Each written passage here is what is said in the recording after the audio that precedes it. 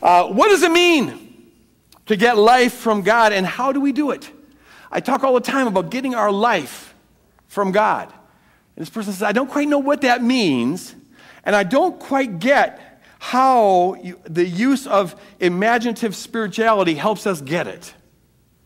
And that question came out in a number of different ways. One person saying this, I know that I'm supposed to get all my life from God, but I always find, if I'm honest with myself, that things mean too much to me. What people think about me is too important. It determines a lot of my disposition. The things I own, the things I possess. I know that I am guilty of idolatry, but how do I stop? I want to stop, I try to stop, but I always fall back into this. How can this Animate series, how can imaginative spirituality help us get free from that? This is so central. This is absolutely central to everything. Because the kingdom is first and foremost a celebration. It's not first and foremost some behaviors we do, and it's not first and foremost some beliefs that we have. What the kingdom is, most of all, at its core, is a participation in the life of God. It's a new kind of life that comes to us and then is manifested through us. It's 2 Peter 1:4, we are participants in the divine nature. And see, God created us, as we've said here before, with a hunger for unsurpassable worth and significance and security. We all need that. We need to be loved. We hunger for that, as we sang about earlier. And God made us with that need because he wants to pour his whole self into us to satisfy us. And then we become little mirrors, as it were, that reflect that. That's God's arrangement for everything. If we're not getting that need met from God, we invariably and necessarily, unavoidably, try to get it met from some other source. So we use people and things to try to meet that need. We all need to feel significant and worthwhile and important to somebody, and we need to feel like our life counts, and we need to feel secure. That's just what it is to be human. And if God's not meeting that need, well, then we try to use other people and other things and our achievements and our possessions and all sorts of silly stuff to try to feel fully alive. And it never works, but we keep on trying. And then we enter into this bondage state that the Bible calls the flesh. And then we enter into the feeding frenzy of conflict, which is the human race. Because everybody's scraping for a morsel of worth and value and security, and there's only so many resources to go around. And the reason why history has been largely a history of bloodshed is because of that. People are fighting for their little idolatrous crumbs of worth, when all the while God wants to give it to us for free. Now, how do we go about experiencing this fullness of life? Because everything hangs on this. You can try all you want to live out the gospel and try, to be conformed to the image of Jesus Christ, but you will invariably be an idolater. If only a religious idolater, which is the worst kind, by the way.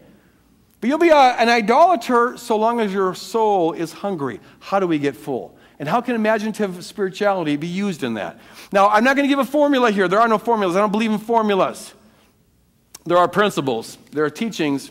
But there's no magic bullet or anything like that. And so, really, I would encourage all of the spiritual disciplines as ways of helping us position ourselves to receive God's fullness of life. All the disciplines, including service and hospitality and fasting, and prayer and solitude. There's just a number of spiritual disciplines. Read Richard Foster's Celebrating Discipline or Dallas Willard's The Spirit of the Disciplines if you want to find out more about that. All of them should be practiced. They're all good ways of positioning ourselves to receive more deeply the fullness of life that comes from God. But I'm also convinced that imaginative spirituality, at least I find, is the most powerful way that I keep going back to the source to get all my life and value from God. What I want to do here is share real briefly, very briefly, 3 exercises that I do that I find to be very helpful in experiencing the fullness of life that comes from God. Because remember, it's not about information. You can know that you ought to be getting all your life from God, and it won't do you a bit of good. It's not what you know that determines the direction of your life. It's what you experience as real. So how do we experience this? And I find imaginative spirituality to be very, very powerful in this. 3 exercises. I'm going to describe 2 of them, and then we're going to end by practicing the last one. One, and just for memory purposes, I gave titles to these. So the first one I could call Resting in Christ. And this is one I've spoken of before in the series. It's one I've written about in the book Seeing is Believing, and I called it Resting in Christ in that book. And so I can review this one very, very, very quickly. But it's just where you go and meet the Lord. I encourage you to turn off the lights. At least it tends to work better for most people if you turn off the lights in a room, get alone. It tends to work best for most people if you put on some nice, beautiful music, because that affects us, opens us up. It tends to open us up. And so the Animate music that we've had available is helpful in that respect. And then you envision the place, which is simply a place that you can easily access in a very vivid way. Often it's a memory, but it doesn't have to be. Some people said, is it okay if I envision, running or an activity? And there's no rules on this. Say whatever, however the Lord leads you, go with it if it works. What works for one person doesn't work for another. But envision a place. And then I just encounter the Lord using all 5 senses as much as possible. Don't make it into a contest, but just to try to experience the Lord as concretely as possible. And there, I often on a mountaintop or in the middle of the woods in my oval of light, that is sort of the space I go to a lot. In the inner sanctum, I hear and see and sense the presence of God. And I just hear, and I encourage you to hear him say to you all the things that he said about you in Scripture. But now he uses your name. And he looks at you when he says it. And he expresses it in a lot of different ways. But here is where you are encountering the life that you were created for. I've loved you with an everlasting love, Greg. You are more precious to me than you can imagine. If you were the only individual that I ever created, I wouldn't love you any more than I do right now. And I don't know why, but that's just an important one for me to hear. It's like, am I special? I guess that's what I need to know. And he will say, I know you need security, everyone does. But you need to know that all the threats to your life or your security, those are all just temporary, but nothing will separate you from my love. And that will go on forever and ever and ever. And drink deeply of that security. I am with you always, even to the end of the age. I will never leave you or forsake you. I am in you. My arms are always around you. My affection is always towards you. I sing and dance over you. And just drink that in. Rest in his love. You are here encountering the one who incarnates perfect, unsurpassable, unwavering love. And just receive it. Hear it. And just enjoy that. Just drink deeply from that well. You were created to hear those words. And sometimes the Lord might then bring you someplace to be healed. We've talked about that in the Animate series. Sometimes the Lord maybe will reveal something. This is at least how it happens with me. Some aspect of my life that maybe I'm getting too much life from. Something that, it's one thing to enjoy something, but it's another thing to make it a source of life. And we very easily become idolaters.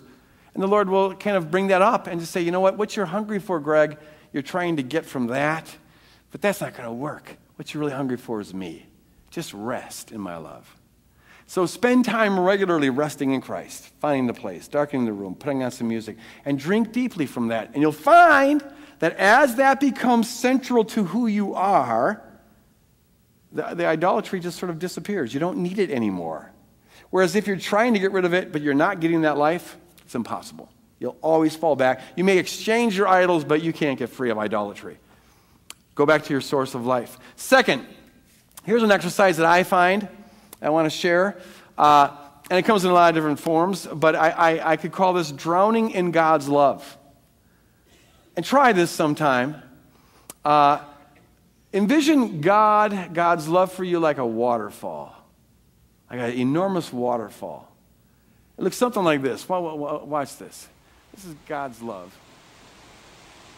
And can you keep my microphone on by any chance? Yeah, I want to talk about this. God's love from all eternity has been flowing like a giant waterfall with tonnage of. It just flows. God is love. He just constantly is pouring his love. And I sometimes envision God's love as this ceaseless, relentless, unwavering, giant waterfall. And I am a little pebble at the bottom of the thing.